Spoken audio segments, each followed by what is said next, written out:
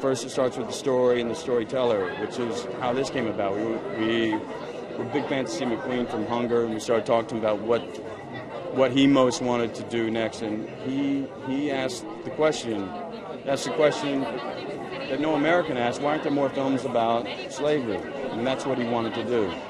And that's where it started, and that's what's led us here tonight. Hopefully, it touches people, and they sort of walk away with some questions and sort of discuss things between each other. I don't know the answers, but maybe it poses some questions. When it's something that actually happened in our country's history, to not watch something simply because it's painful seems irresponsible to me and dumb.